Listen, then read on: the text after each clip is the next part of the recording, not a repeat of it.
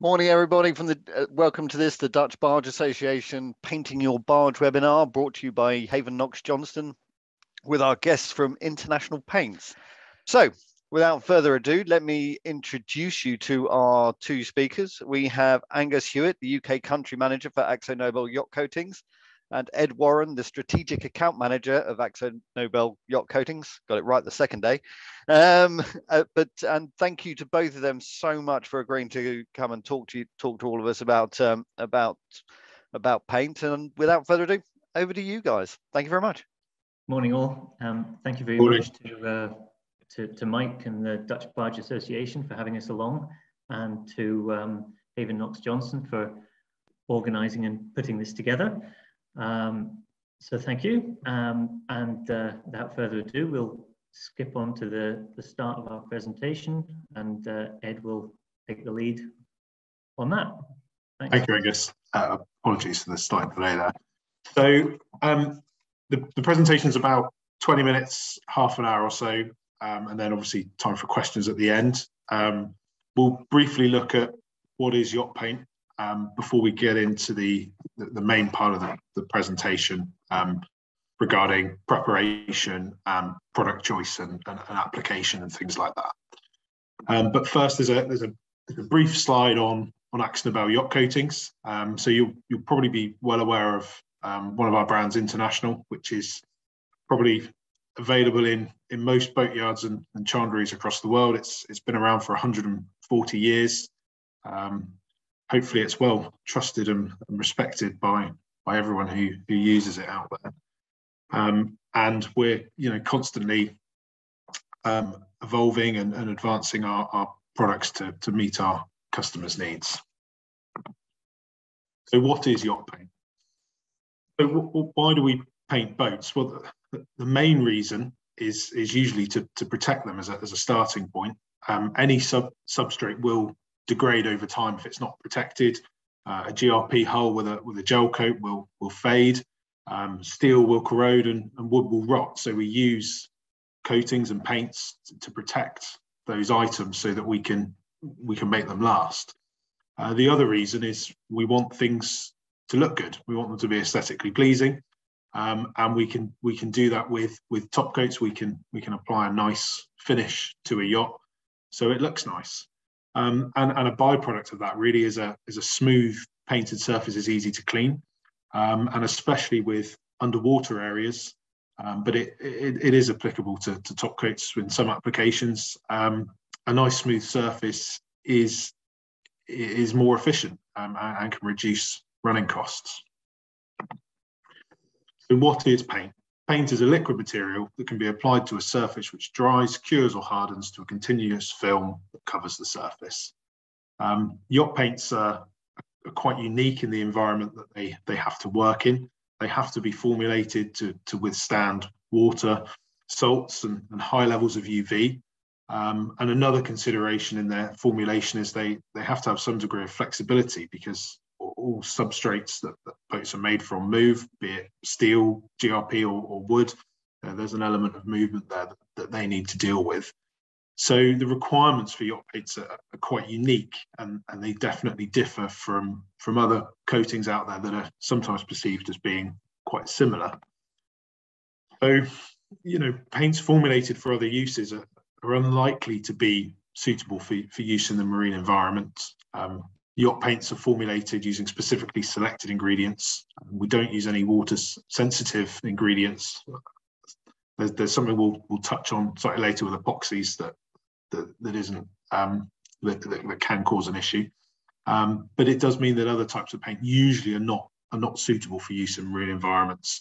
I'm also aware there's a question that we've been sent in about using automotive touch-up paints on barges. So we'll cover that in a bit more detail when we get to the Q&A part of the talk. Yacht product are all tested, the systems are tested together, and they work. And especially for some products such as anti-foulings, they have to conform and be registered with various regulations to allow their use. So there's quite a lot of things that go into formulating yacht paints and coating systems to use in marine environments. Where will you find our finishes? So Action Nobel in the UK have two brands, International, that you're probably all aware of. International is a DIY to sort of small pro range. It gives you top coats and anti-foulings and all the primers to go with it. There's varnishes as well in that range, and some internal products for bilges and things like that. We've then also got All Grip. It's often perceived as a super yacht top coat, but it is used on many smaller boats to give great finishes. It provides top coats and primers, some interior products as well, and it is more aimed at the pro market. So it's not something you're going to see on chandlery shelves, but it's definitely a product that we offer. Okay, so the next part of the talk is really going to look at why we need to protect steel in a bit more detail. So we're going to look at corrosion first. So corrosion of steel is usually described by its results. You might call it rust, oxidization, scaling, pitting. It's what you see. That's the result of corrosion. Corrosion is the reverse process of steel production. Steel is produced by taking an ore, commonly something like iron oxide. You subject it to a large amount of energy to extract the iron from the ore, and the resulting product is naturally unstable. So when the correct conditions occur, the iron tries to convert back to its more stable form of iron oxide. And a mild carbon steel is 98 to 99% iron, so it's quite an unstable substrate, which is why we need to protect it. So this diagram is an example of a corrosion cell. So you've got the centerpiece of that diagram, which is marked as iron, but it could easily be a sheet of steel. All corrosion of iron or steel at ambient temperatures is an electrochemical process. And simply put, this means that ions and electrons transfer across a surface, which implies the generation of a current. Both electrons through the metallic conductor, so in this case, the surface of the iron or the steel, and the ions which travel through the electrolyte carry the corrosion current. So the electrolyte in this case is water, and generally electrolytes are water-based. The greater the current flow in a corrosion circuit, the greater the loss of material. So we'll talk about some of the elements that can increase that as we go through. So looking at the four main parts of a corrosion cell, you've got the anodic site. This is the part of the metal that corrodes. The metal that dissolves does so in the form of positively charged ions. Electrons generated are conducted to the cathode. The anode is the location on the surface where oxidization takes place. So the cathode is the more noble region of the metal, where electrons from the anode are consumed. The reaction which occurs at the cathode ionizes the electrolyte to form hydrogen and hydroxyl ions. These combine with dissolved metals to form compounds such as ferrous hydroxide, which later reacts to become iron oxide or rust. The metallic pathway is the metal itself. Across a sheet of metal, you'll have anodic and cathodic sites. They can be as small as a pinhead. So you won't find that a sheet of metal is either anodic or cathodic. It will be both across the whole surface. And then there's the electrolyte. And the electrolyte's the medium that conducts the ionic current. An electrolyte is required to transport the ions for oxidation to occur. So steel has three of the four elements of a corrosion cell just by being a piece of steel. It has anodic sites, cathodic sites, and a metallic pathway. So you only need to add an electrolyte to close the cell and allow corrosion to take place. If you add chemical salts to the electrolyte, this makes the electrolyte more efficient. So in marine environments, sodium chloride is present in the water. I know we're talking about Dutch barges, so you might think that fresh water potentially isn't as corrosive as salt water, and it might not be, but you've also got to think about other sulfates that are present, such as nitrates that you get from car engines and fertilizers that make their ways into the waterways. So why do we prepare steel? Well, the most obvious one, we're talking about starting a renovation project, is to remove rust. We don't want to be painting directly on to rust. It tends to be flaky and not well adhered to the surface, and it's rough, and it's not going to look very nice if you put paint over the top of it. More of an issue on new steel is something called mill scale. This is blue and black layers of iron oxide. Mill scale is electrically positive in relation to the iron or steel, and is therefore cathodic. So it sets up a corrosion cell if you get moisture on the steel just by sitting on the surface. So it promotes corrosion of the steel plate at that point. So we don't want to be painting over mill scale. We don't want to paint over an active corrosion cell. So we want that to be removed before we paint onto it. The other reason is create a surface profile. So coatings adhere in a couple of ways. They can adhere chemically and they can adhere mechanically. So to get mechanical adhesion, you need to create a profile for the paint to grip onto. Most primers you'll find on the data sheets that they give you a surface profile to adhere to. And you can measure that using digital or analog gauges, something called replica tape, or visual comparators. So the image there is a representation of the Swedish standards for abrasive blast cleaning. So you're probably all aware of the term SA 2.5.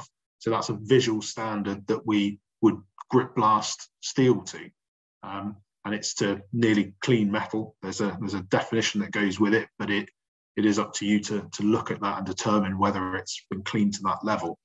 There are other comparators for hand tool preparation, so it's not all about grip blasting.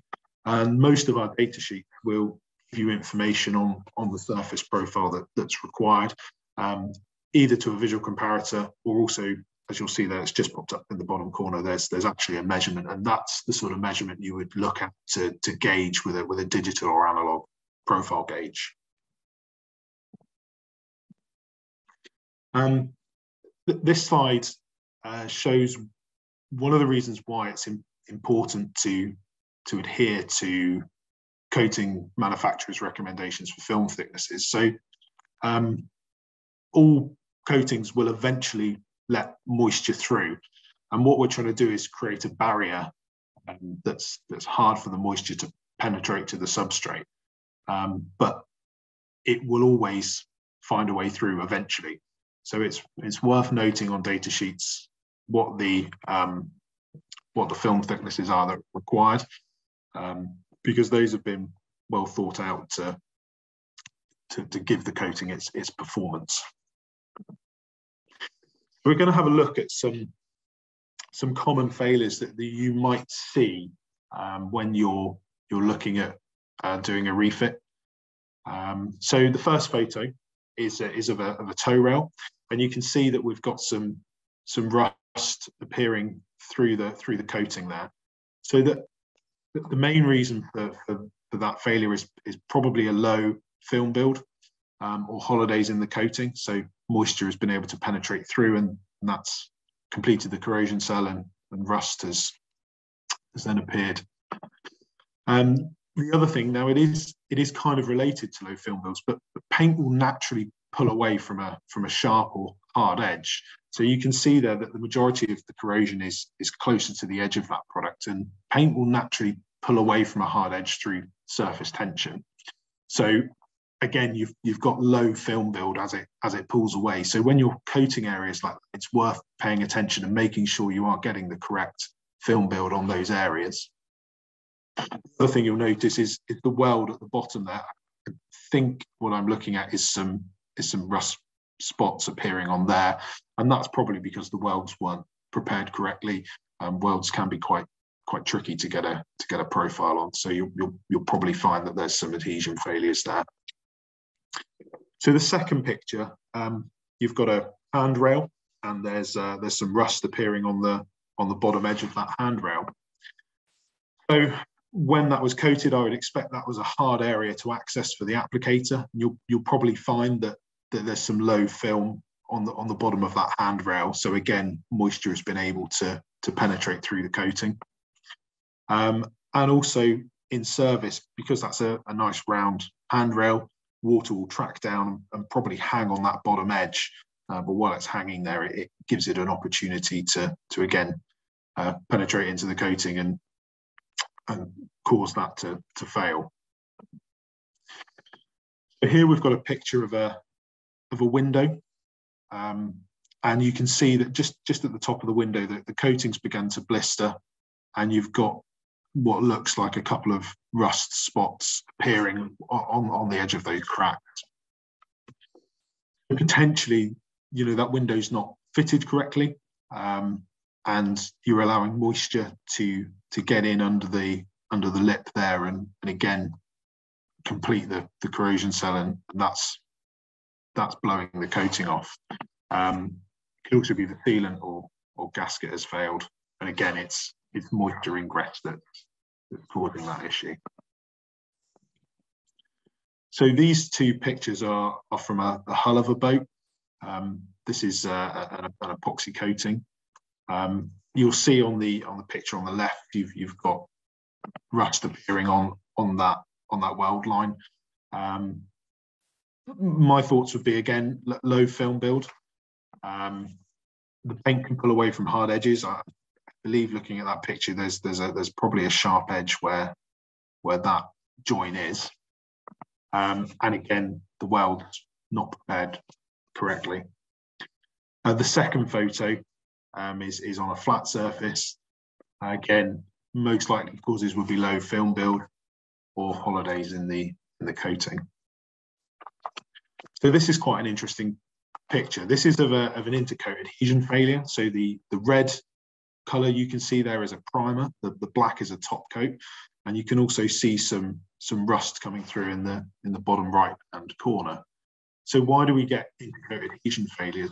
Well, one of the common reasons is mist overcoating windows. So if a coating has been left too long and then not sanded, and the top coat's been applied over the top of it, you don't get that chemical and mechanical adhesion, and eventually the coating can fail.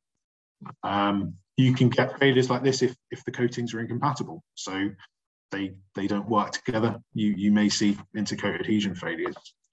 Contamination is quite a common one, especially if you've put a primer on, you've then let that cure, some other work has been done on the boat or near the boat, and contamination has landed on the primer before you've put the top coat on. You can then see intercoat adhesion failures from that. And aging coatings, UV deterioration over time, as coatings age and degrade, they can fail, and that may be what you're seeing there.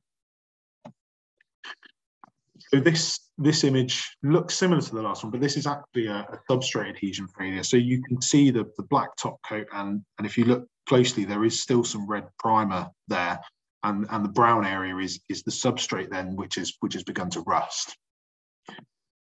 So common reasons for substrate adhesion failures include poor surface preparation. So if you've not removed that rust prior to coating, if you've not created a profile, the primer doesn't adhere correctly to the substrate and subsequently fails.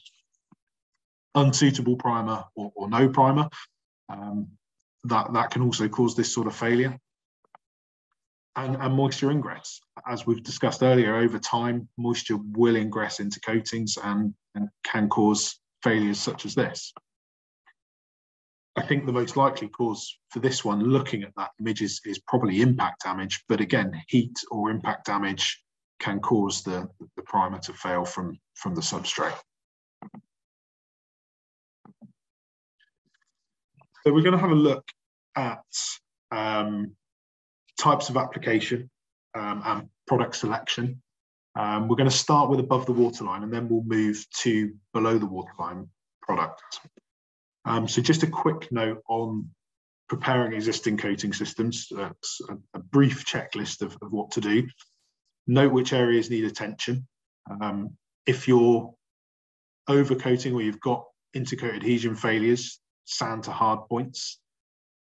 Key the surface, that would be all over and including preparing any areas back to the substrate. You would then be degreasing, using a primer and applying a top coat. And there's a note there as well to make sure you've got the correct PPE as a minimum, protective clothing, goggles and gloves, and a decent dust mask. The mask shown there is just a little irritant mask, but it's worth having a look on data sheets and making sure you're using the correct mask for the work. And if you're not sure, definitely ask people what you should be using to protect yourself.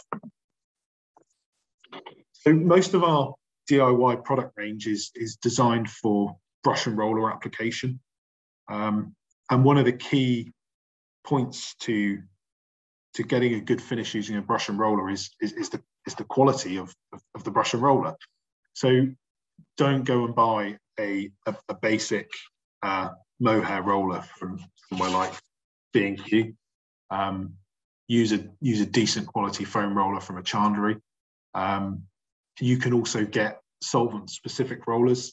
There was an image there of a roller from a Dulux decorator center, which I've tried before and works really well. You find that the roller doesn't degrade after a period of time because it's designed to work with the solvents. And the same with using a brush. Make sure you use a good quality brush. That will definitely improve the finish of your project. So spraying. Some products are only spray applied. So if we take a product like Interzone 954, which is an epoxy, which you use as a hull blacking, that has to be applied by an airless or an air-assisted airless pump, which you can see in the middle picture there. These pumps run at sort of 2,000 to 3,000 psi, which can be quite dangerous. So that's really a professional application only product. The image on the left is a gravity cup gun. These are suitable for primer and top coat application, but again, this is more for professional application only. Our product range that you buy in chandleries is designed for brush and roller application. So with those products, there's no advantage to putting them through a spray gun, and in fact, in some cases, you'll get a worse finish because they're just not designed to be applied in that way. And please don't be tempted to pick up something like this from your local Screwfix and run any of our product through that. You will not get a good job trying to apply products that way. So, ready to paint. So we're going to imagine it's the beginning of January, the boat's out of the water. Saturday morning, you've gone down to the boat with the intention of getting some paint on. But what's the temperature? So the average daily temperatures in the UK for January, we have highs of 8 and lows of 1 degree C.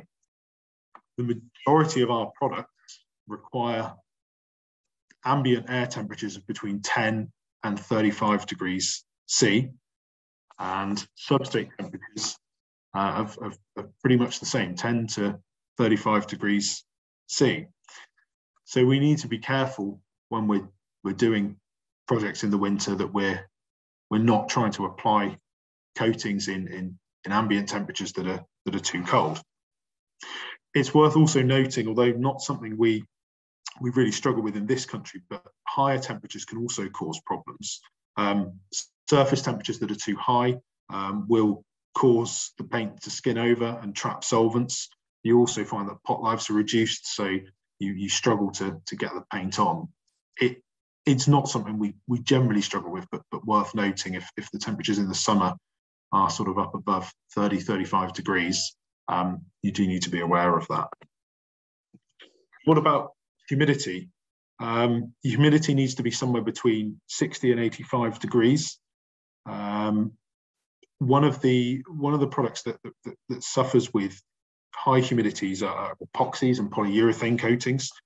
Some of the ingredients in there are moisture sensitive, and especially with epoxies, you can find that the resins react with the moisture on their surface, and that can cause something called amine bloom, and that would then need to be removed before putting another coat on. If you left something like that on the surface, you would get an intercoat adhesion failure in the future. Linked to temperature and humidity is the dew point. So the dew point is the temperature at which moisture condenses. When humid air comes into contact with cooler air or a cooler surface, the water vapor turns into water droplets. And when this occurs on a surface, this is known as the dew point. So you don't want water droplets forming on the surface that you're about to paint, or forming on the paint that you've just painted on the surface. So the key to the dew point is making sure that your substrate temperature is a minimum of 3 degrees Celsius or 6 degrees Fahrenheit above the dew point. There are a number of ways of working it out. There are some very funny analog things that you spin around and do a calculation on, and that tells you the dew point. Or you can get climate clocks, which will give you all of that information. It will tell you your temperature and your humidity and your dew point. And it's worth investing in one of those if you're thinking of doing any painting projects in the winter. And the other thing to consider is the overcoating window. If you start your job, can you finish it? Do you need to overcoat the same day, or will you be able to come back tomorrow and overcoat? And if you can't, what do you need to do about that? So you may need to sand between coats, or you may need to do it a different day so that you can get your paint on when you need to. Most paint manufacturers' data sheets will give you information on overcoating windows, and it's worth noting that they do change depending on the temperatures that you're applying them in. So something to consider before starting a project. And what about product selection? So what do we mean by single pack or one pack or two pack systems? Well, we're really talking about the base chemistry of the paint here. So single pack paints are usually alkyd based, but they may have other elements in them. So you'll see there's an image of our Top Black Plus. That's a silicon alkyd. Some of our competitors have monourethane alkyds, and we do this to provide other desirable properties to the product. Two-pack paints such as Perfection or Perfection Pro there are polyurethanes, and you'll also find some polyester urethanes out there as well. Two packs are usually seen as the best option. So what are the advantages to them? Well, they can be quick drying. They give you a durable hard finish. It's weather, chemical, and UV resistant, and you get great long-term performance with good color retention. The disadvantages to polyurethanes is they're more complex to use. You've got to mix a base and a hardener in a specific ratio. And if you get that wrong, you can have issues with curing. You also tend to need to apply them by spray, although there are some products which can be rolled on. And they contain isocyanates, which means you need a higher level of PPE, and they're a little bit more difficult with safe handling and things like that. So what about single pack products? There are some advantages to using those then. So they're simpler to use. You don't have to use a hardener. Most are designed to be applied by brush and roller. They're less toxic. They don't have isocyanates in, so your PPE requirements are lower. And cost. Single pack products tend to be a bit cheaper. And alkyd paints can still provide hard, durable finishes that can give long service lives. So they're definitely worth considering. So what about DIY or professional application? Why would you choose one over the other? Well, DIY application tends to open up other product choices to you. Specifically with colors, if you look at our DIY yacht range, you're limited to a fixed color range. It's quite extensive, but that is the range of colors. If you go for professional application, you can get much more color choices, and you can get metallic or pearlescent finishes. which you can't get from an off-the-shelf product, and you get access to other products in the range. As we said, we've talked about polyester urethanes and things like that are for professional application only.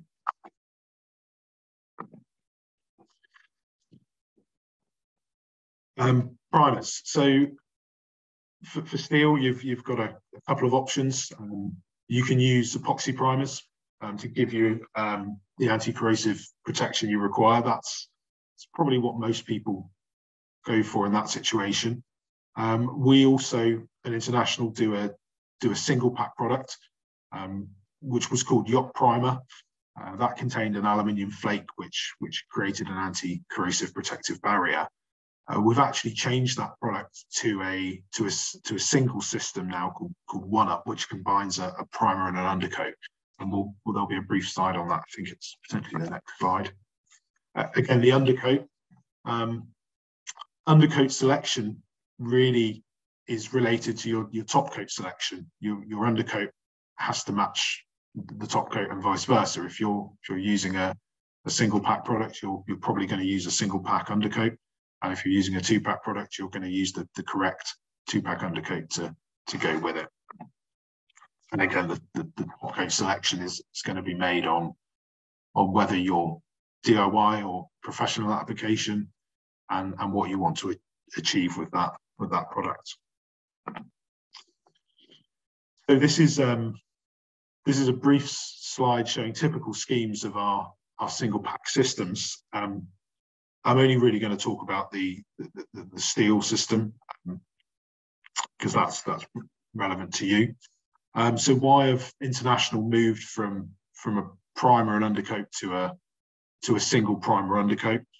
So it's a time saving, reduced number of coats. We've dropped from 4 coats of primer and undercoat to 3. So it's a cost saving. There's no reduction in protection or quality of finish. It's easier to apply and easier to sand, and there's some health and safety benefits. It's lower VOCs and MECO free. So we're going to have a look at below the waterline. Below the waterline protection for inland waterways comes down to 3 options. At one end of the scale, you've got a bitumen-based coating such as Intertough 16. It requires 1 to 2 year maintenance, but it's low cost and effective. The other end of the scale, you've got Interzone 954, which is a product we've mentioned before. So this is a professional application only epoxy coating, but that can give a service life of 5 to 10 years. But obviously it's more expensive in terms of the product and application costs. And that has to be weighed up with the benefits of yearly lift outs to check the hull anodes and skim fittings. If you're going to be doing that, do you need to top up the blacking every year, or are you happy with 5 to 10 years of protection? So there's a few options there for below the waterline. And the other thing to note is anti-foulings. I'm aware that the Dutch barges often venture outside of the inland waterways and into salt water. So you might want to consider whether you want to put an anti-fouling on the bottom of the boat. Even after a couple of days in salt water, you can find fouling appearing, and that's going to have a detrimental effect on performance and therefore fuel costs.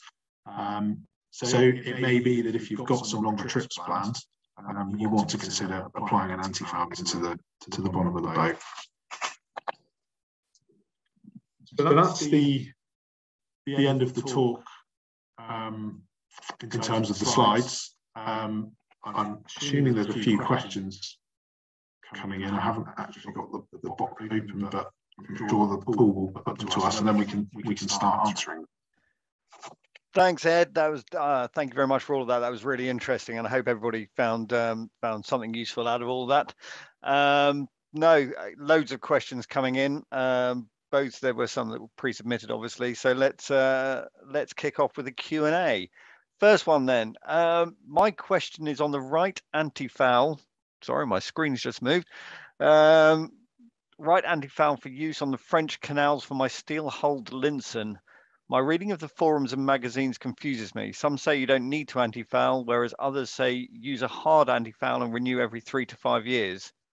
Can you guys make a recommendation, particularly of a paint I can buy in France rather than hauling 5 to 10 litres across from Newcastle in England? So yes, anti-fouling French waterways, yes, you can certainly use Ultra 300 and what's available in France. A hard anti-fouling is ideal. You find that you'll be able to give that a scrub should you get some weed sticking to it.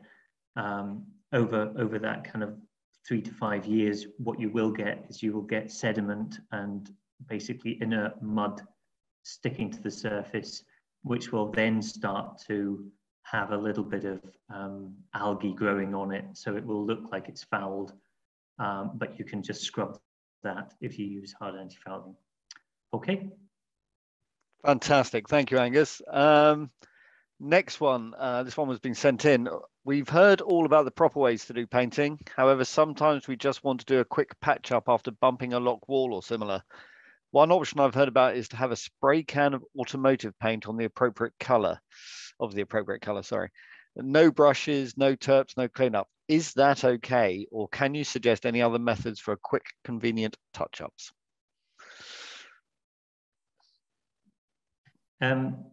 Yes, well, there's a couple of issues with that one. First off, it's not a bad idea.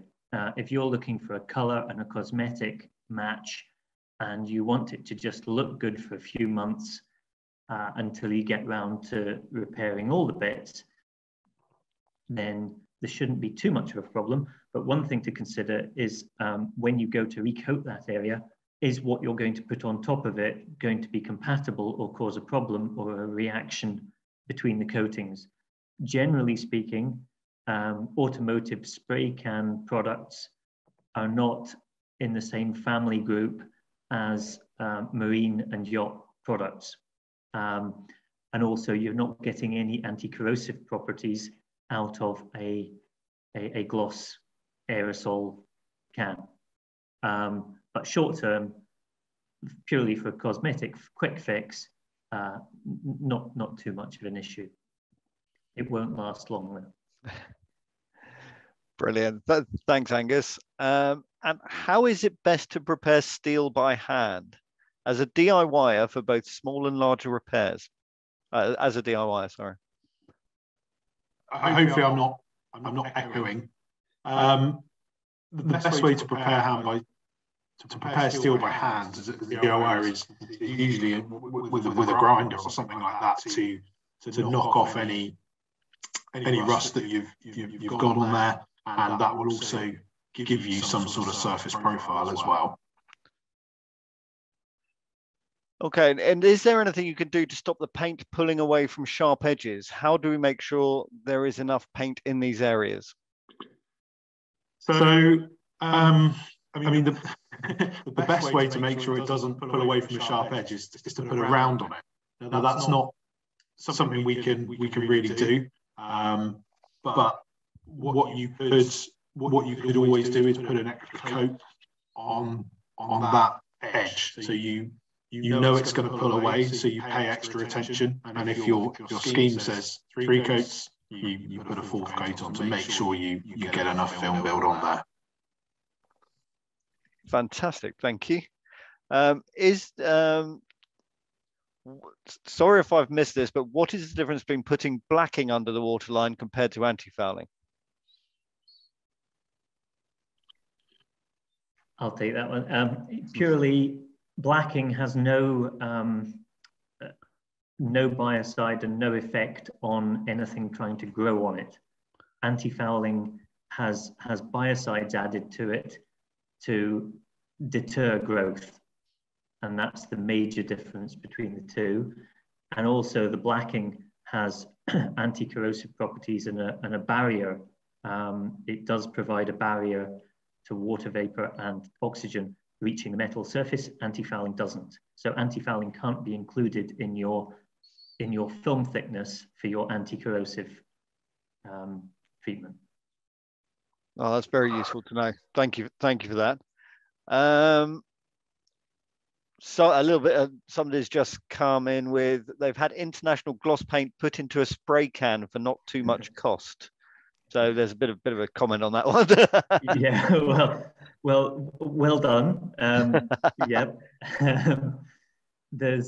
We obviously can't recommend that because it then puts the product outside of our regulatory affairs and the REACH regulations, because it puts it into an aerosol. I think virtually all products that are sold in a can will not have gone through the REACH regulations for being put into an aerosol. So that is on your own head, but it's quite useful. Yeah, absolutely. I mean, obviously, yes, we can't recommend things that aren't sort of that aren't sort of supplied by the manufacturer. But next one, what is your opinion on rust converters like Furtan? They are often recommended on forums and through word of mouth. Ed, you've got a lot to say about that one. I think I'll the lead on that. I'll try. I've turned my speakers down, so hopefully it doesn't echo too badly and people can hear me. So yeah, there are a lot of rust converters out there. They supposedly convert rust to inert and insoluble products. The manufacturers claim these products adhere tightly to the steel and they form a protective barrier moving forwards. There's a lot of published literature out there that shows us that this isn't correct, and actually these products can't completely penetrate the rust on the surface. That's quite an unlikely thing to happen. So what you might find is you still have active corrosion underneath the surface, although to you it looks like you've solved the problem. These products aren't film forming. They're not going to seal or bind together the steel.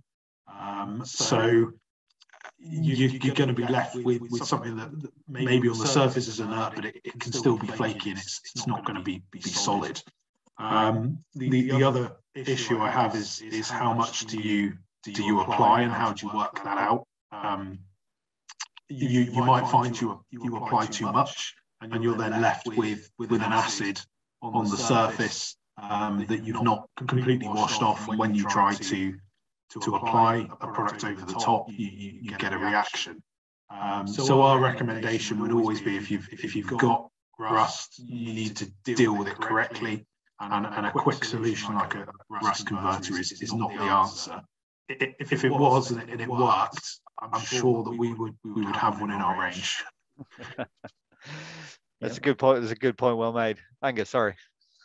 Sorry, no, I was just going to reiterate Ed's comment that you probably won't find many paint manufacturers. I can't think of any of the major players that produce a rust converter and include it in part of their coating schedule and specification, but that might tell you something. Yeah, totally. It says quite a lot. Thank you for that. Any tips on achieving the best finish by brush? Yes, rolling and tipping is the kind of default chosen one by all the professionals that don't spray. So when we talk about rolling and tipping, you use a foam roller to get the paint on the surface and spread the paint on the surface, and then you use a brush to take out any small bubbles and just level off before it to flow and level out itself. The recommendation is use as good a quality as brush as you can afford and as large a brush as you can handle, and use a single stroke either top to bottom or left to right, but continue the same method all the way down the side of the vessel at a 45-degree angle. So you're kind of going along like that and tipping off, not too much pressure and just enough to affect the surface, and then just leave it. The more you go over the surface and mess around with the brush, the more solvent you lose out of the surface, and the stickier it becomes and the less flow you get. So you want to roll it on fairly sharpish, and tip off, and then leave it. Cool. Oh, that's very useful. If you've had your hull painted with 2-pack epoxy, do you need to blast back to bare metal after 10 years to reapply, or can you maintain a well-adhered epoxy coating? If so, how? That's probably 2 parts in that one for you there. Yeah. So nothing. First comment really is nothing really lasts forever, and sometimes it's difficult to actually know just how much lifespan is left in a steel coating.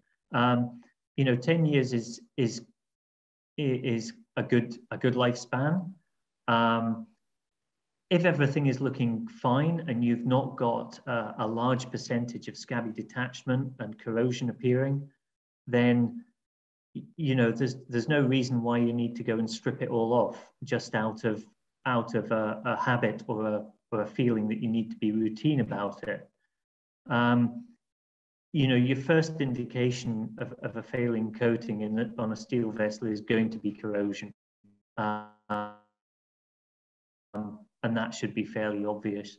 Once you get to sort of more, it then becomes a sort of economic decision as to, instead of chasing damage, do you just go and get the whole area blasted and recoat? But you do have to bear in mind that coatings don't last forever, and there will come a point where it could be fairly sudden that it all starts to degrade within the space of a couple of years, when it's 14, 15 years old. But that does depend. It is variable. Fantastic. Another question come in. I've been painting my barge for the last 7 years with good results, but last year there were areas that showed up matte. Any thoughts? The biggest contributor to loss of gloss is usually a combination of temperature and humidity. Sometimes you can feel like the weather's nice, the humidity can be very high, and the temperature difference between this, as Ed pointed out earlier, the dew point.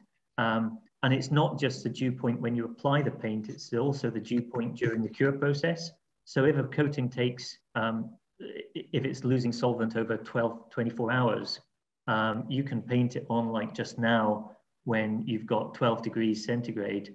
And then as it drops down overnight to 2 degrees or 3 degrees, you'll wake up in the morning and find that the gloss has vanished because the humidity has been high, the temperature's dropped down, and that's ruined the gloss. And it can also turn up patchy because of what's behind the steel. So if you have areas where there's cold spots, where there's a cabin or a cold area or a locker or something, then that piece of steel might be colder than other parts. And then you're noticing a blotchiness to it. But that's where you're teetering on the edge of dew point that can cause that. It doesn't wreck the coating really in its performance. It's really just the gloss that you're noticing. So it's really a scratch and recoat or overcoat again within the overcoating window. Fantastic. Any tips on choosing a good applicator if going professional? What questions should you be asking? You should be asking, what are their preparation methods? Are they sort of, if you go and get quotes from a few places, you'll begin to build a feel for what service people are offering. Also, do they recommend the paint manufacturer's specifications? So if they tell you that they're going to apply X, Y, and Z, is that what the actual manufacturer recommends as well? Do the manufacturer's recommendations meet with the applicator's recommendations? If they're far apart, then you question, why are they so far apart? Why are they recommending, say, for example, half the number of coats of primer? That would be the alarm bells. Word of mouth locally is always a good thing. Talk to people in the near boat yard, find out who's had their boat done you know, a few years ago, see what it looks like. You know, all the usual sort of routes for sussing someone out, I think would be the main thing.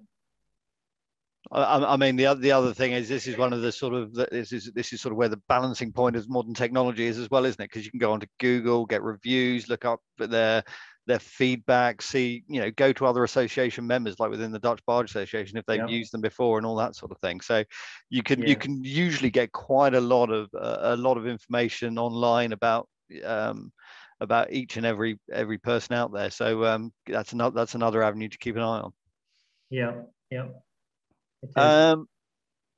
How many coats are recommended for the underwater line products into tough ? Into tough 16 is probably what Ian's asking about there. So rolled coats, you're probably looking at 5 coats.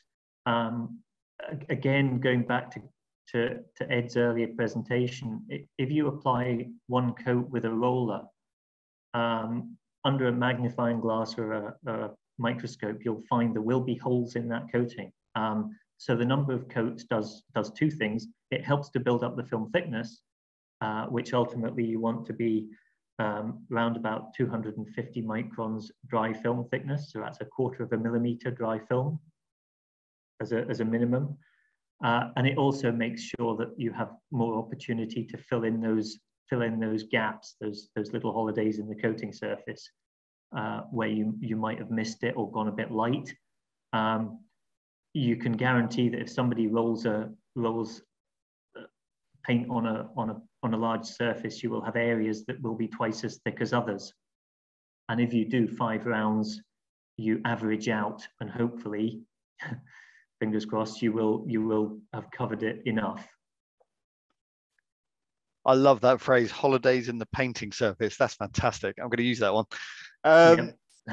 Does it matter if I put a 2-pack or a single pack over existing paint? If yes, how do I find out what is there if I didn't paint it? Right, okay, so that is a fairly common thing to come across. The normal thing is to take the most aggressive solvent for the 2-part paint, put it on a cloth and a rub test and see what comes off. Normally, the solvent that you use in a 2-part paint won't touch the 2-part product once it's all cured. However, it will work a little bit like paint stripper on a single-part paint. And it's the only way you can really tell whether you're going to have a problem or not. But the main reason is that the solvents in 2-part products are far more cutting and aggressive than single-part products. Fantastic. And finally, how is it best to remove paint above the waterline, e.g. paint stripper or anything like that? Don't do what I do and drive it into a lock and scrape it down the side to remove quite a large chunk of paint. How would you do it normally? Normally, paint strippers they're not the greatest. They're very messy and actually far more time consuming than you realize. Dependent on the size of the area, smaller areas can be done with sanding equipment. You can use grip blasting is a professional sort of preferred route that gets you straight back to bare steel with a profile, all the way through to sanding or disking. Obviously, if you're sanding, you want to be conscious of the mess that you might make and what you put over other people's boats. But yeah, the paint stripper is okay to a point, but you're probably going to spend a lot more time on that than you are sanding it off or disking it off. Cool. Just one last question that's literally just come in. Can you paint single pack over 2-pack painted surface? Yes, you can. It's the other way around you can't do it or something, wasn't it? It's the other way around that you can't, yeah. So if you think of a 2-pack as being aggressive and more like a paint stripper, that's the way to think of it. The thing about putting a single pack paint over a 2-pack paint is you're going to need a fairly good mechanical key and adhesion. So you will want to sand it sort of 240 grade, thereabouts, 240, 320. Angus, Ed, fantastic. A huge thank you from all of us for sharing your time, knowledge, expertise, all that sort of stuff. It's been really interesting, and I hope everybody on the call has found it interesting too. And well, we know how they have, because there's been some really good questions coming through. But just a couple of last little adverts for me. On Monday morning at 11 o'clock, we Haven Knox-Johnston are doing another webinar on spring checks, which was filmed on Viol 2, which is Charlie McLaren's Dutch barge on the Thames. So anyone who wants to join that, it's Monday morning at 11 o'clock. I think, Mike, you've shared it all on the forums and on the DBA website. And it's all there, all the details. So yes, please join in and see Charlie's boat and all the advice. Fantastic. And then obviously we're doing a series of these webinars. If any of you have any subjects that you'd like us to cover, send them into Mike. He'll send them on to me, and we'll see what we can set up. It'll be hopefully we can get some subjects in for later on in the year that will really sort of excite everybody. So without further ado, I'm just going to pass over to Mike. Thank you very much. No, thank you, Paul, and thank you particularly to Ed and Angus for all of the content that we've had today and last night in UK time. And thanks to everyone for joining. It's been a really interesting session. And yes, we'll get that up, the recording, and posted so that it's there for posterity and everyone can view it at their leisure, and look forward to more. So please, ideas, any topics, anything anybody's interested in getting set up, and hopefully Paul will be able to pull that together as part of this series. Thanks for doing that, Paul, for Haven Knox-Johnston, and thank you, International Paints and everybody else for taking part today, and thank you for being here. You're welcome, and thank you for having us. Thank you very much.